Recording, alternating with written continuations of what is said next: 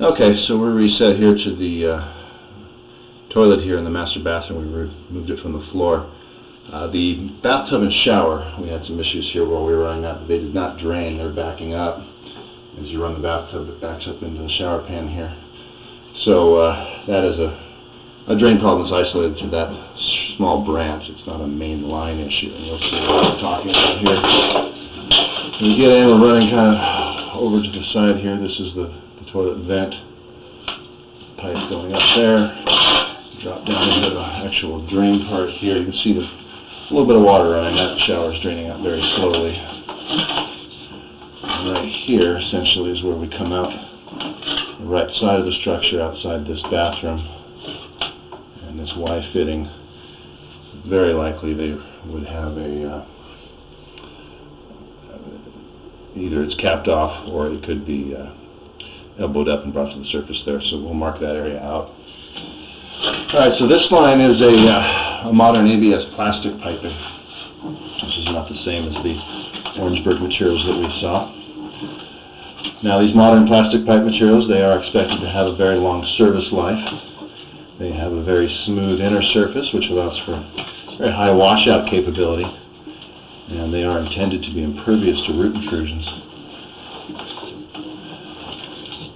Now, oftentimes when a structure has an addition like this and a new line is run, because they have to tie into existing pipes that are already at a certain depth or elevation, sometimes these things won't be sloped properly. So far, I've seen a couple areas where it looks like it's run fairly flat, but nothing of a belly or a low point that's holding water, so that's good.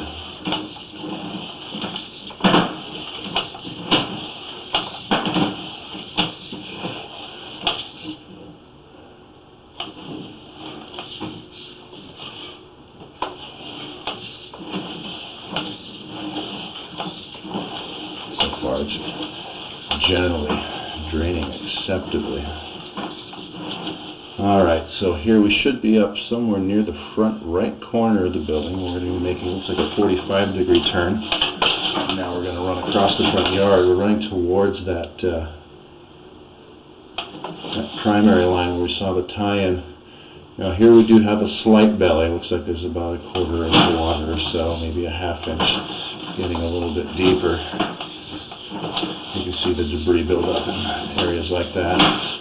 That small amount of a belly, not going to make too much of a concern about because of the plastic's ability to wash out debris very well. And one small little belly like that probably won't cause any problems.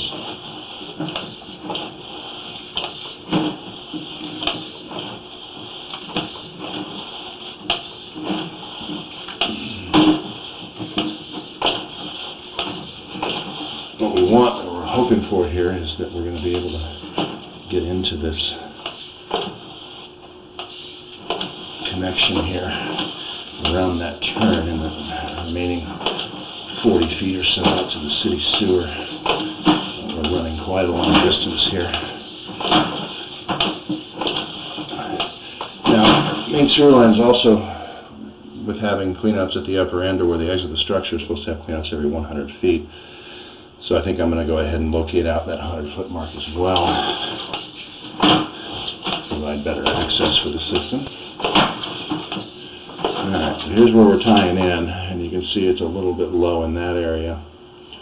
That whole fitting or that whole tie-in's holding water. That won't really matter too much when it can be repaired when that Orangeburg piping is replaced. Let's see if we can get around this turn. Which at this distance we may not be able to.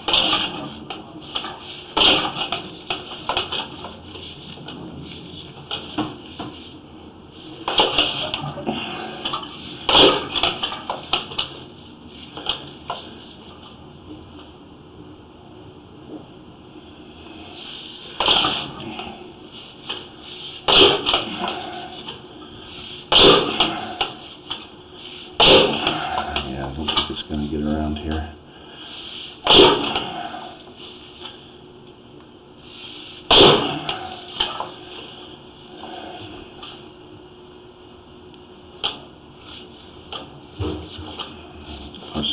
water. I can't really tell which way the camera's turning.